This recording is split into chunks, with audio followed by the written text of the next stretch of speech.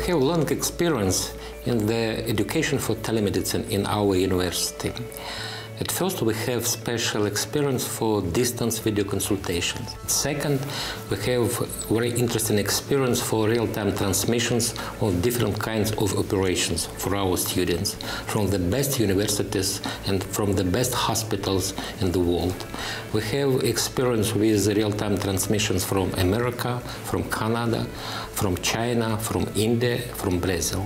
We have good contacts with our colleagues from the main universities in Europe and America, and sometimes we have some lections from these universities, from best specialists, from best practice. Also, we have a very interesting project for education in distance video consultation, such as game.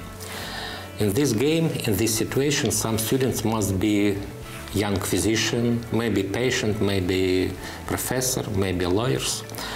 And after this, we can prepare the real game, real situation, when we can show the real process of distance video consultation. Also, I think it will be very interesting that we can prepare the special list, special book for our students.